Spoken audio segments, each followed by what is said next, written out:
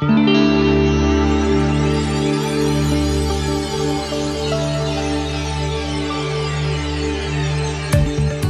name is Crawley. I am a graduate student at Virginia Tech.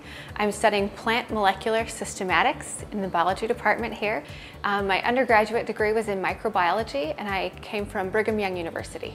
They're still working on the PCR for it. Japan got a really good PCR, he just needs to do the cleaning for it. Generally I do plant systematics, or I look at how plants are related to one another.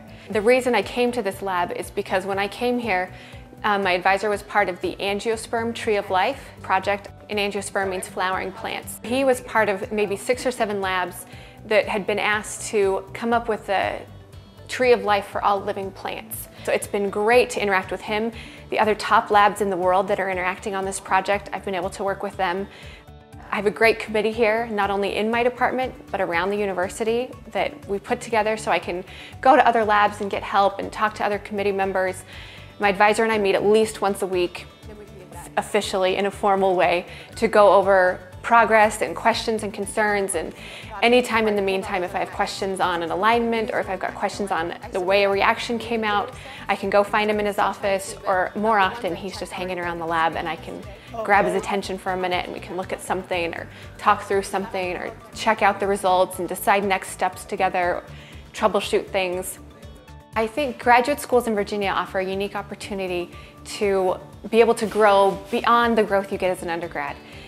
Your undergraduate years are learning and growing yourself, but graduate years, you're really doing a lot of learning beyond the figuring out yourself kind of thing. You've kind of got yourself figured out, I think, by the time you hit graduate school. And so you can get down to really learning the material and figuring out the problems and solving them and getting involved and invested in the subject matter a whole lot more than you can as an undergrad when you're still figuring out yourself a little bit more. My time here at Virginia Tech has really helped me to learn and grow, not only with how to solve the scientific questions and how to get things figured out, but the real meat of collaborating and really working with others to tackle a problem and to solve something and to figure it out. And you know, I'm involved in a project right now where I'm trying to find something that no one has seen before, and that's one of the best parts about science, is you're doing something new and different that no one has done before.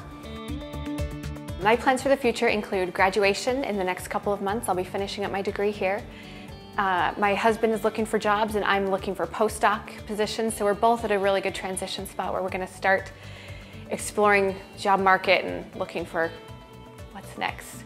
Hopefully a postdoc somewhere where I can get a little bit more research under my belt, get a little bit more teaching experience, and then onto a faculty job somewhere, keeping teaching biology.